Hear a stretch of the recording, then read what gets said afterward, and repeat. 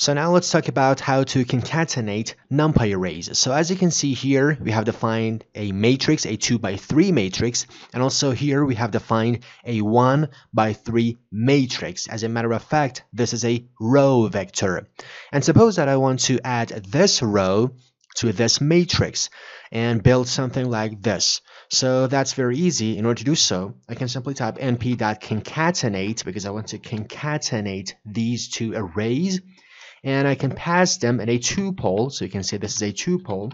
So I want to concatenate x and y, and I should pass x equals to 0 because I want to add this row vector as a new row to this matrix. So x equals to 0 means row. So we want to concatenate these two arrays and we want to stack them in row manner. I want to add this row to this matrix. So we are adding a row. And after doing so, I want to store the result in a variable, let's say called result.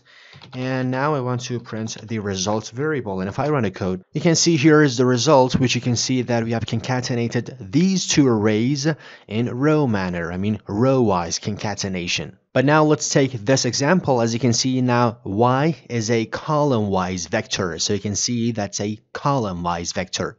So now suppose that I want to add this column to this matrix. So in order to do so, I want to concatenate x and y, but in column-wise manner.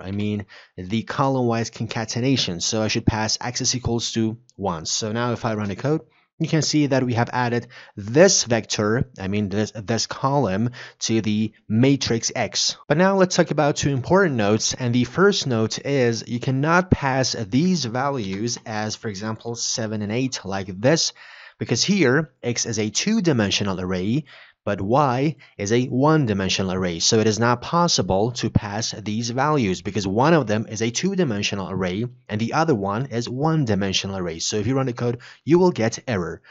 So this was the first note. So remember that if the x is a two-dimensional array, then y should also be two-dimensional array. And note number 2 is you can pass multiple arrays to the concatenate function in order to concatenate multiple arrays.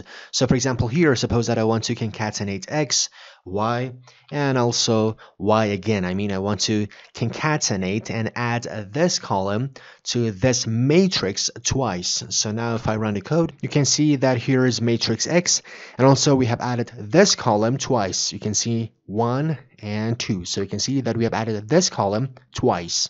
And also the final note is instead of using the tuple in order to pass these arrays, you can, for example, pass a list of arrays as well. So now if I run the code, you can see that we get the same output. Now I really suggest you to watch this video, which is on the screen now.